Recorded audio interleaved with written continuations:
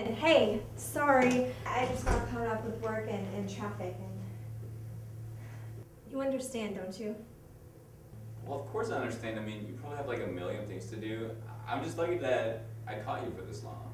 You might be the busiest woman on the planet. But you can't say I don't deliver. What, you did all this by yourself? I thought we agreed to each do half. I was possessed by a streak of motivation. And besides, after what you did for me last year, it's the least I can do. Well, I guess this puts me back in your debt. Hey, don't worry about it. But I gotta go. I told June I'd meet her for coffee tonight. Well, can't you stay? I mean, so we can go over some of this stuff? Sorry, Ethan.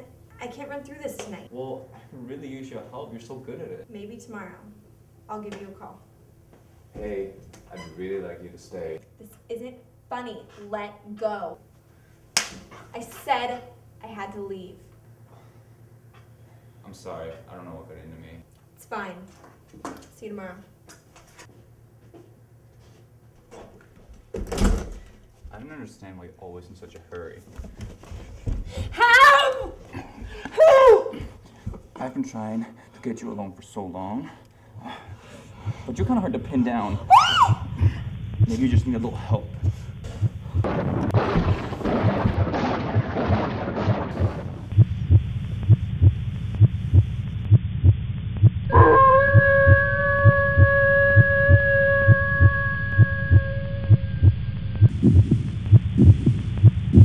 You're woman up to this. What? Ah! Remember, Ethan, nice guys finish last, but at least they finish. Ah!